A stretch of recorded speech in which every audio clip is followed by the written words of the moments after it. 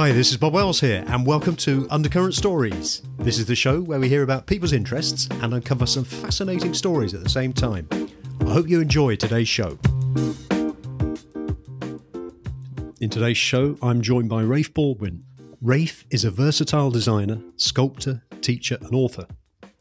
He works in several media, producing garden objects and sculpture, as well as decorative pieces and furniture for the home. His art is consistently playful and inventive, producing such things as weathervanes, fountains, wall mirrors, bird tables, chairs, cupboards, ceramics, and opulently painted screens that often have a surreal left-of-field character. The functional nature of much of his open-air work gives it a natural kinetic quality, work that's very much about movement and animation, as well as the rich interplay of different components, colours and materials resourcefully combined. He has authored several books. The Blue Book is the first book in the Adventures of the Blue Giraffe illustrated series written for ADHD and ASD children and parents. Hello and welcome to the show, Raef. Hello, Bob. Great to hear from you. Well, yes, this is a great pleasure, being able to talk about my life.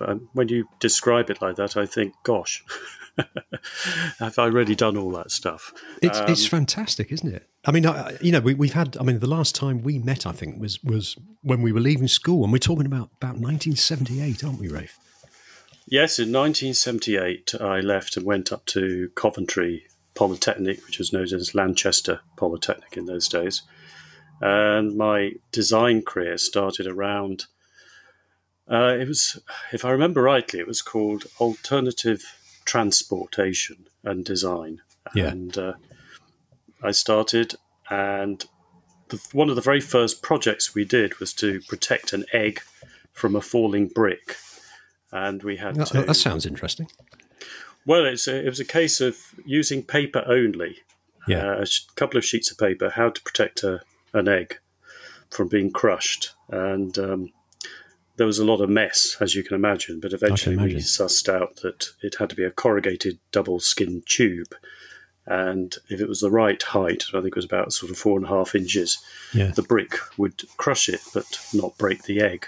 So that was an interesting intro into my design career.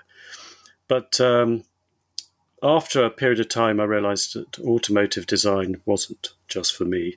Yeah. I wanted to get my hands dirty and make things. And so I moved down to Kingston Polytechnic, which is now Kingston University, and started working on design and related furniture design and related products. And that was fascinating because it introduced me to the Italian ethos of making things and seeing what the market would accept.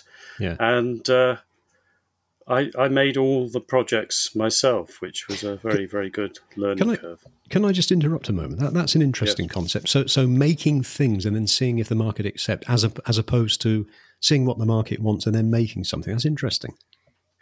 Yes, it was a very different approach. In the UK, there tended to be a sort of market research, see if the market was acceptable to this new idea, this product. Yeah. And often people don't know what they want. So a lot of ideas would flounder at that stage. So this sounds a little bit like the way Steve Jobs worked.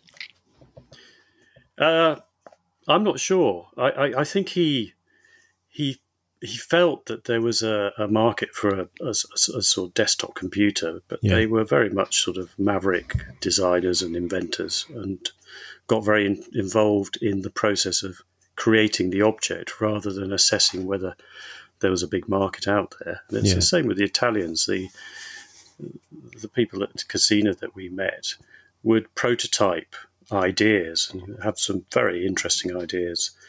And they would put them into the Milan Furniture Fair and see what the response was. And if they had a lot of interest, they would go ahead and manufacture it, which was very different from the way the British tended to work. Yeah, very interesting.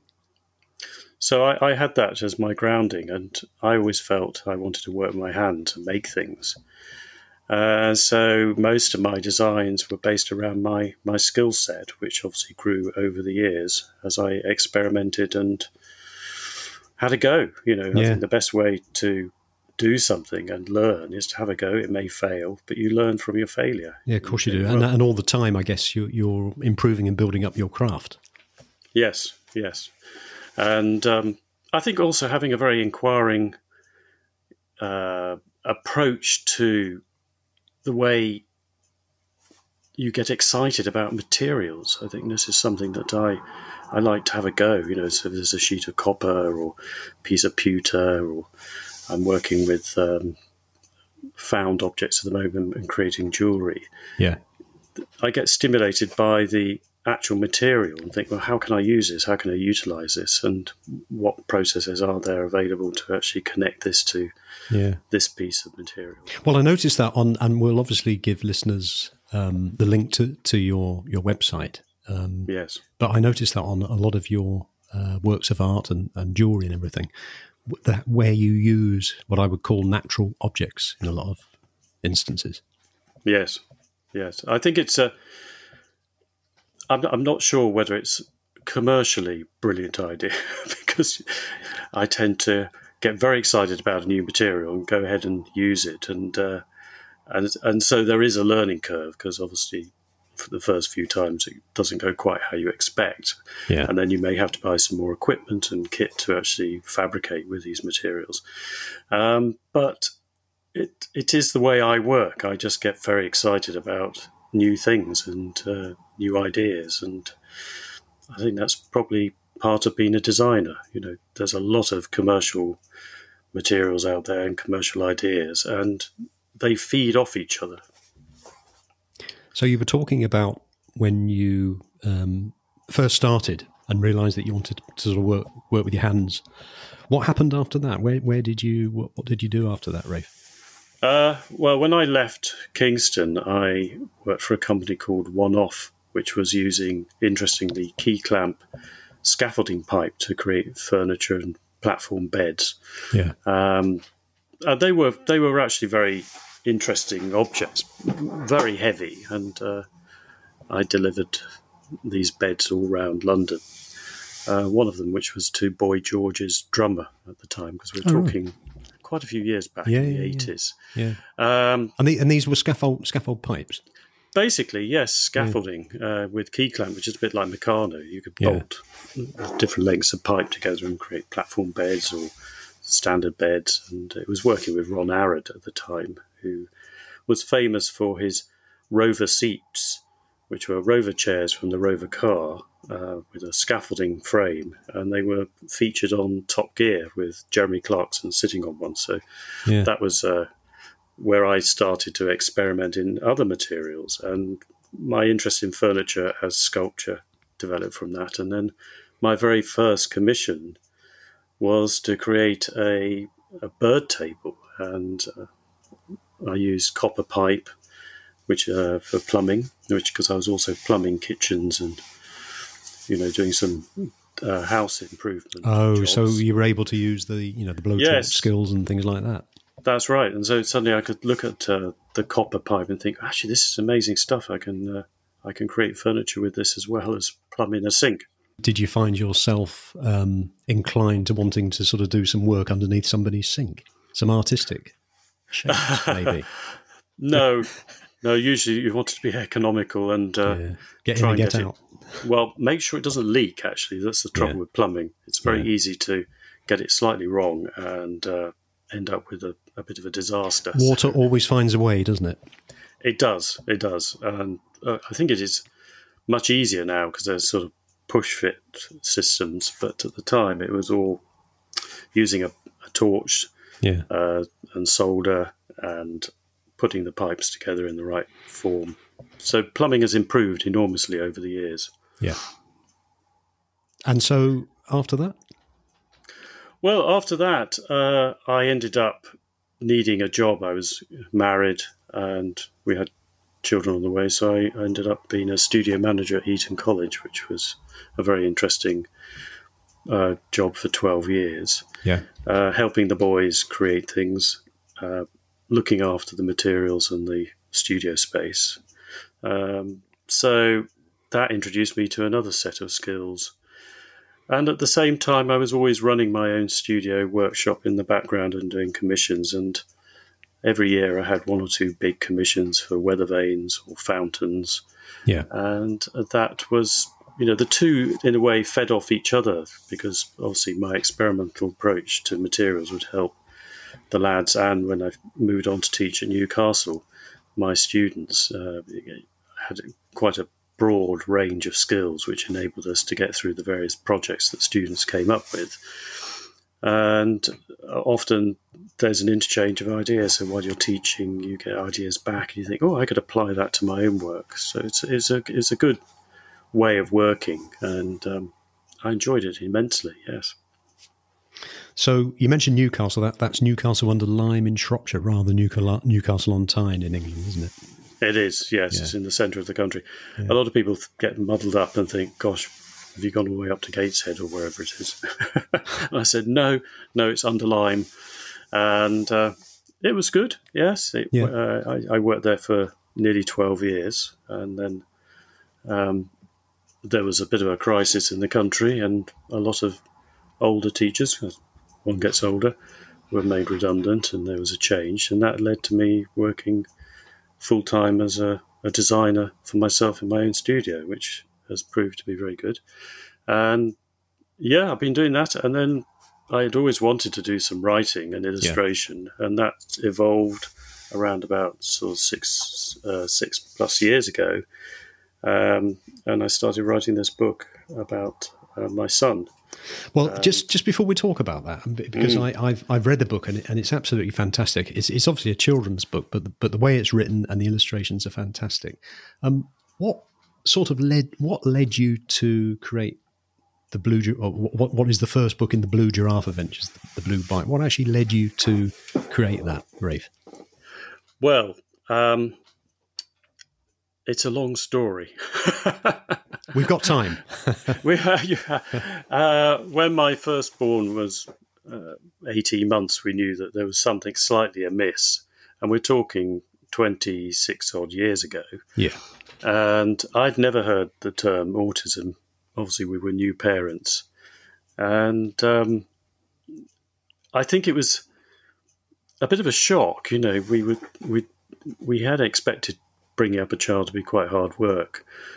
But we hadn't quite expected it to be such hard work. And back then, I don't think the UK knew much about autism. Certainly we didn't. There wasn't really an internet to go and search for things. And this was a term which I'd never heard of. We were really dealing with just a scallywag of a child, as far as we would. So just for listeners, when you say hard work, what can you give us any examples? Well, the biggest problem is communication. I think a child that has difficulty communicating tends to become more physical in their way they communicate. So we had,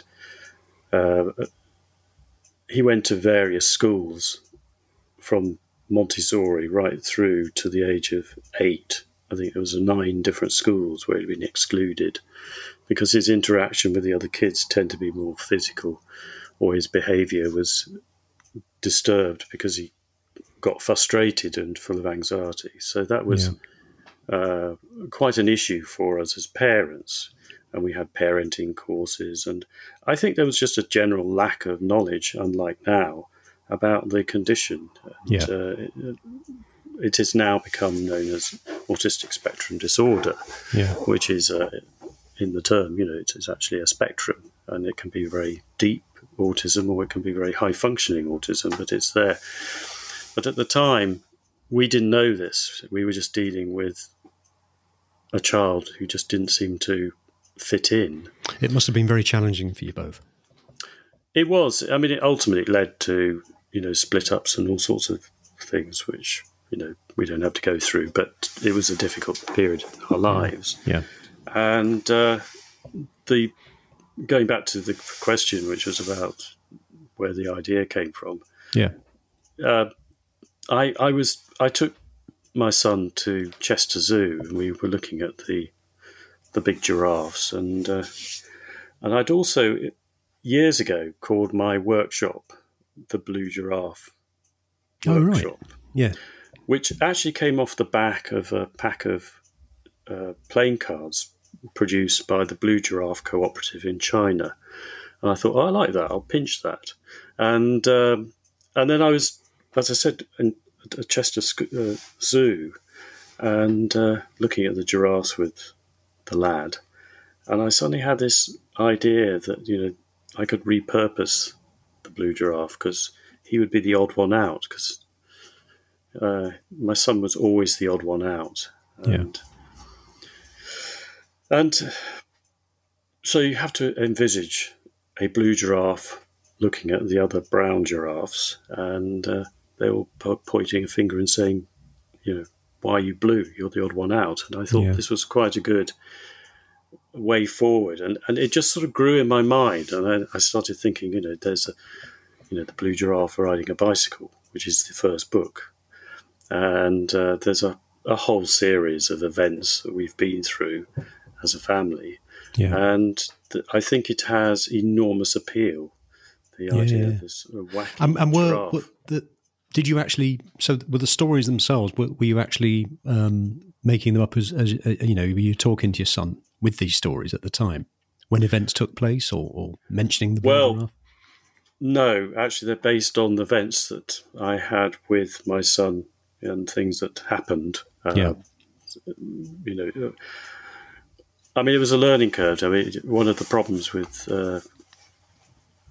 a parent is you get very close and it's difficult to understand quite what's happening. And often with reflection, you look back on an event of the day and think, well, I mishandled that. Because fundamentally, autistic children, as I understand it, suffer extreme anxiety in any change. So as a parent, you want to introduce your kids to all sorts of new experiences. And then, of course, you realise with hindsight that actually that put the child into a state of anxiety, which led to the behaviour and the issues that happened that day. And at the time, it can be quite difficult. And then again, looking back, it can be quite anecdotal and quite amusing. So I started using that amusement to create this idea of the giraffe on the first book is about his bicycle, which you can get on Amazon. It's called The Adventures of the Blue Giraffe, and the first book, The Blue Bike, is how he got his first bicycle. He always wanted blue. He was obsessing about that. He wouldn't put on a helmet. And we just let him go. And, of course, he rode like a maniac because he thought it was a motorbike. And, of course, fell off. Luckily, he didn't really hurt himself that badly. But it did lead to him wearing safety gear next time. And he actually wanted to put the safety gear on after that. Yes, he did. a bit like, and you've captured that beautifully in the book, where, and I won't spoil the story for any listeners who might want to read it for their children or read it with their children, but you capture it very beautifully as he's quite, fierce that he wants to go up this hill, no crash, because he wants to get to the top and he wants to go down again. Yeah. And suffers a little crash at the bottom. But he's quite technical as well because he can put the bike back together. Well, he was a genius, and he still is a genius with mechanical machines of any sort, really, cars especially. But he would become obsessed with the idea. This is what happens with some autistic children. They do suffer from obsession, so that would preoccupy to the exclusion of any other thought. And he was just determined to get to the top of the hill as fast as possible and come down even faster. And this was a sort of a problem we had all along. So the other stories are based similarly on events that happened to us. The next book coming out is called The Dark Lake, which was... We'd been to Lake Vyrney in Wales and cycled around on his bike at the lake, and he saw the big Canadian canoes.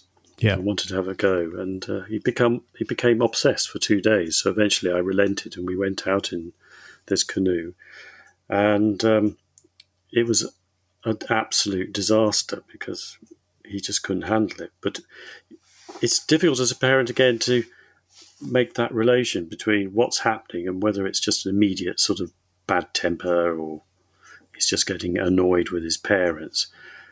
But underlying it, I know now, is this enormous anxiety which triggers all these other responses. And I suppose what I began to learn, but it took a long time. I'm a slow learner when it comes to being a parent. Probably about 45 events. I now know that putting him into a situation which sounds exciting, going out on a canoe, going into the lake, was actually probably not the right thing to do. But it's very difficult. Yeah. I can see how challenging it must be, because you've got your son who desperately and obsessively wants to do something, but then on the other hand, if you let him do it or you do it with him, you've then got the anxiety kicking in as well. It must be very difficult. Yes, I think it is. It's difficult to measure at the time because you have the obsessive determination of the child wanting to do whatever it happens to be. Yeah. And then your parental responsibility, which is to ensure that the child has a good life and enjoys things, and you want them to have the best. And then there's an undercurrent as you develop this relationship with your child that you think, well, maybe not. But often you can't. It's very difficult to say no sometimes. So what are the learnings from this? I mean, you mentioned that, back in the sort of early 90s, we weren't as advanced as we are now in terms of our understanding of this condition. What would you do? Would you do it differently? Is there something you could do that would make it better in some way, do you think? Well, if you lived your life again, you would do things differently, but it's not that easy, is it? I think there's far more information out there now for parents, and also some of the taboos about being autistic have gone. Yeah, I still suspect there are plenty left to be a worry for parents. But when I was teaching, we'd often have lads who I would think, well, this boy is an undiagnosed ASD student, has a few issues. And, of course, when Jay went to Cruckton Hall School, it had become a school for autism, a very good school for autism. Yeah. But prior to that, it was a school for wayward boys. And prior to that, it was a borstal. So, and what school was that, Raef? Cruckton Hall School just outside of Shrewsbury, in Cruckton. It no longer exists, unfortunately. I think it got closed down due to funding. So, yeah, it's sad that it's gone, but it was a very good. It transformed his life and our lives, actually. Yeah. So, well, you're obviously very pleased with the way that your son's been, how he's brought up now. Yeah. No, he's a very hard-working lad. Yeah. And pretty balanced, I reckon. Yeah. So, well, it sounds like you gave him some great support, Raef. Obviously, he's aware of the book as well, is he? Yes, he likes it. He likes it. Good. Yes. And it has a life of its own now, so the books are developing. We have another one coming out, which is called The Dark Lake, hopefully in the autumn, and then there's a Christmas one coming out, and then another one in the spring. Oh, excellent. And these all have a very loose advisory hint for the parents. I mean, really, they're just meant to be good fun for the kids to read. Well, I enjoyed it, and I'd have probably enjoyed it as a child as well. The illustrations are very good. Do you do the illustrations as well, Raef? Yes, I've always been a drawer, so I drew the illustrations. If you get the book, you'll see that the giraffe is very blue, and there's very little colour, because the idea here is that the focus is all on the giraffe's perception of what's going on, which is really what I began to realise, was that the obsessive nature of autism means that the focus, a bit like tunnel vision. So when the child sort of gets focused on something, everything peripheral to that can get lost. I mean, there were times when we thought that he was deaf, because he'd be so obsessed with what's on the telly, and that we would be saying things to him and he would just completely disregarded. So we had his hearing tested. It was all fine. It was just to do with focus lock. So like with the bike, he was absolutely obsessed about getting to the top of the hill and coming down as fast as possible. When we were out on the lake, it was obsessed with going out to sea on this big ship. Yeah. Canoe. And you have another son as well, Raef? Yes, I've got another son, Harry. Yeah. Interestingly, he's a plumber. Oh, is he? Ah. Yes. At the moment, he's just doing his gas fitting course, so he can become a qualified gas fitter. Yeah. And he's different from his brother, but they both get on well. They got on well. That's the main thing. Yeah. So in terms of what struck me when I was reading the book was that it looks to me as though there could be an opportunity at some point for it to be animated, perhaps small, short films. Maybe have you thought about that? We've already done them. Yes, I'm collaborating with my friend Chris Parkhouse, who I used to be at college with at Kingston, and we are creating animations. We've also sketched a theatre play around the character, and also games. So we've got some proof of concept games which can be used on a mobile phone or an iPad or something similar. So, as I said, the project seems to have a life of its own. It's growing quite excitedly. Yeah, no, it's great. And so if people want to get hold of this book, it's just on Amazon, is it? Or can you get it from your website? At the moment, there's a link on the website through to Amazon. Yeah. And it's amazon.co.uk or amazon.com. It's available as a downloadable Kindle ebook, or you can actually buy the paperback and have it delivered to your house. Fantastic. Well, we'll put that on the show notes, so there's a direct link to it. And just for any listeners that are thinking of writing a book themselves, possibly a children's book, what sort of process have you got, and what advice would you give them, Raef? My advice is just go for it. Actually, I probably made the mistake of reading too many things on the internet about how to do it. Yeah, and that can actually befuddle your head somewhat with information, and often it goes back to the way I work in the studio. Just have a go.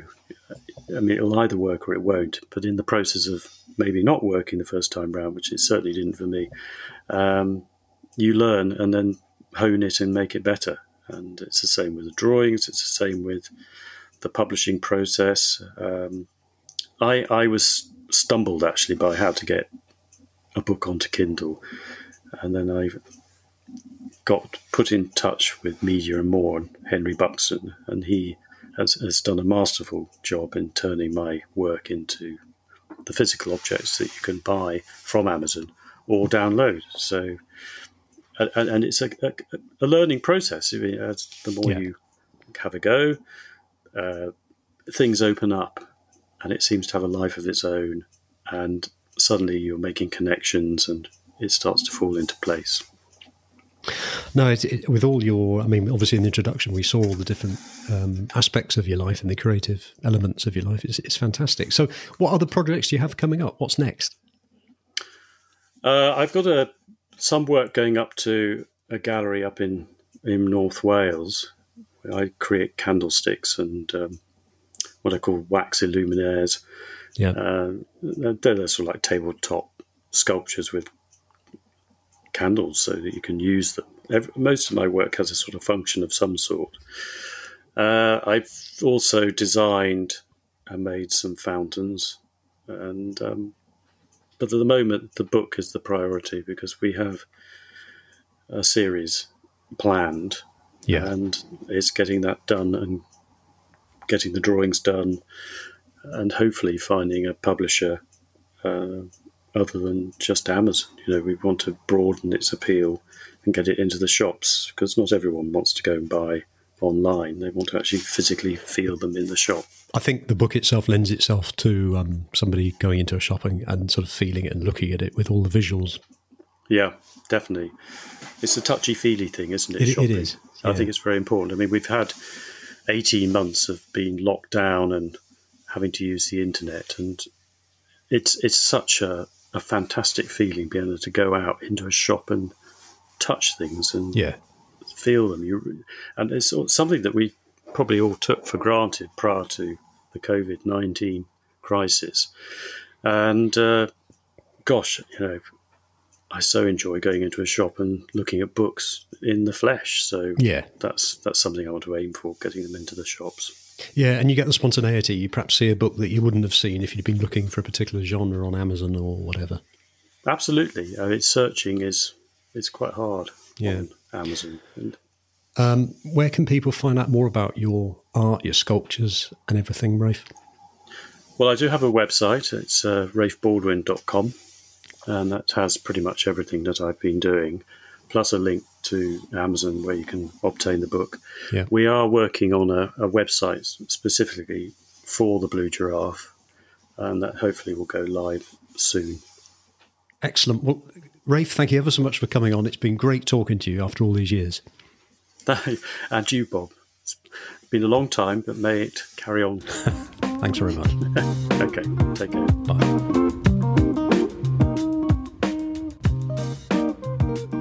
You have been listening to Undercurrent Stories. I hope you enjoyed this episode. Please feel free to share the show link to your friends and family, and if you have 60 seconds, I will be most grateful if you would please rate and review. To hear more episodes, please subscribe to the show and visit undercurrentstories.com. If you leave your email in the link, we will notify you as soon as new episodes are released. Also, check out our social media links, details of which can be found on the show notes. Until next time, this is Bob Wells wishing you all the very best.